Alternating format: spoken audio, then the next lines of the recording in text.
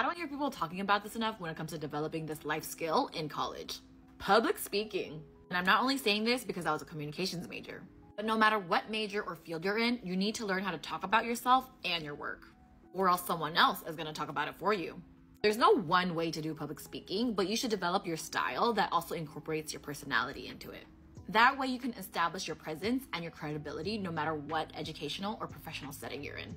Luckily, you get access to Prezi Student Unlimited with your Chegg Study or Study Pack subscription, where you can make as many high quality presentations as you want for free for all of your public speaking needs.